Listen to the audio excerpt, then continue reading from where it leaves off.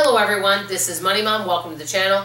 This is a February health and wellness update, and also in addition to that, an update on my visit from the doctor, and I'm going to read you what my blood work says and something that was very high at the doctor, so stay tuned for that. First, I'm going to tell you I did 3 challenges for the month of February, actually 4. First, we're going to start with the steps challenge. I joined Joel and Christy over at the Long Run with Joel and Christy. I know I've done collabs with them. Many of you guys know them. And we did the steps challenge. I overall did pretty well. I had some days where I didn't do as well, but I moved a lot more than I normally do, and I wasn't as sedentary. Did any weight loss happen because of it? No, because I was eating more than I needed to. And you know what? You can exercise all day long, but when you are in your late 50s and you're not taking in less calories, doing even 8,000-9,000 steps a day does not equate to weight loss. But it got me moving and not being as sedentary, and so that was really positive. If I was on the phone, I was walking around. I wasn't sitting. So that's really good. I did 3 other challenges. One, I have a habit of staying up late and then sleeping in late. So I got up to an alarm. I still got up later, but I mean, I could literally sleep in until noon if I don't have an alarm. So I was up by, 10 o'clock most days. Some days I even got up at 9:15, 9:30. And then there were some days I got up at 10:15. I would set the alarm. But I did well. I did get up to an alarm most days. So I did really well on that. I also wanted to stretch almost every day. I was doing well until I hurt myself stretching and I pulled a muscle in my back and I was really in a lot of pain. So I wasn't able to stretch all of the days, and at the end of this video I'm going to show you an exercise my doctor showed me. Next, not eating after 7.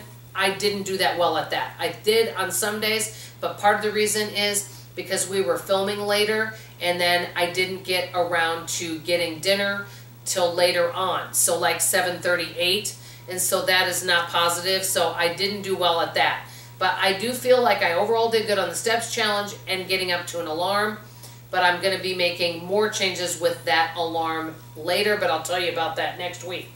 So that is it on that. Now, what am I going to be doing for the month of March? I'm actually going to do something for financial health the month of March. I'm going to do something one of you suggested. I'm going to track all of my discretionary spending. I'm not talking about my bills because I already know what they are, but I actually don't know how much I spend except for groceries when I'm out and about. So I'm going to track all of my spending, whether it's online, whether I buy something at the store, and at the beginning of April I'm going to let you know how much I spent. Now, on to my doctor's visit.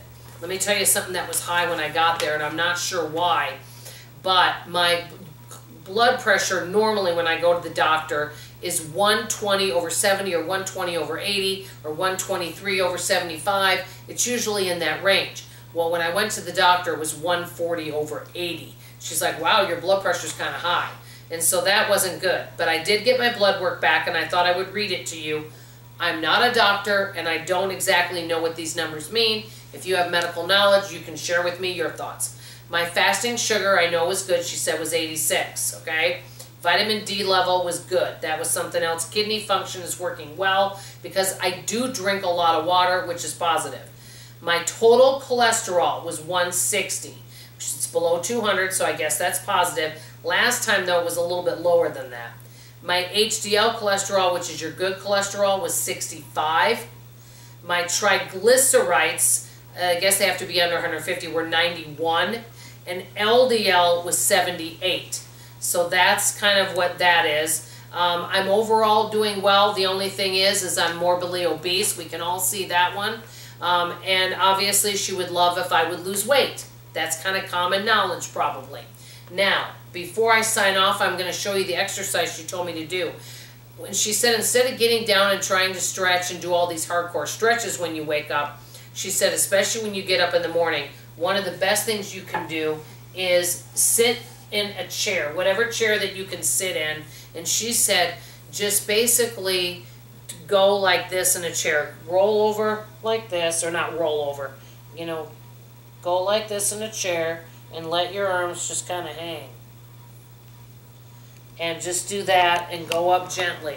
She said part of the reason why people hurt themselves when they do these stretches is they do these hardcore stretches and they haven't even woken their body up. But she said when she gets up, she sits in a chair and she'll even go like this and go to the side and hang down, and then she'll go to the other side and hang down.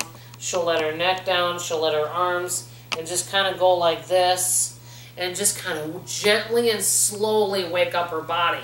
Once she's had water and she's moved around and gone, around the house, maybe emptied the dishwasher and done some things, then later on when her body and her joints are fully woken up, then she may do some more stretching, such as a squat, things like that. But she does what she calls extremely gentle stretches. She said, I wouldn't get down on the ground, I wouldn't try to touch your toes. She said it has to be really gentle. And she said, I also advocate for doing stretches when you're laying down in bed.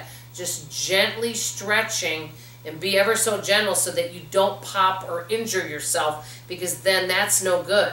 So that's kind of what she told me, but you may want to think about this. And she said sit in a chair where you're not going to fall over, but maybe if your chair has some side railing type thing on it where you can hold on, but just do as much as you can. Lean over and go like this, and just kind of with your arms, and let your arms just hang like this. That's what she told me.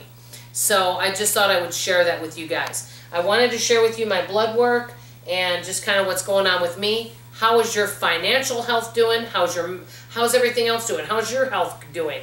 What are you working on right now? I want to hear from you guys in the comments below. I'm going to let you guys know at the beginning of April how much money I spent in the month of March. I'm kind of a little nervous to do this because I've never done it. So that's all I have to say for now. I love you. I appreciate you. And I sure hope you come back for tomorrow morning's video. Bye-bye.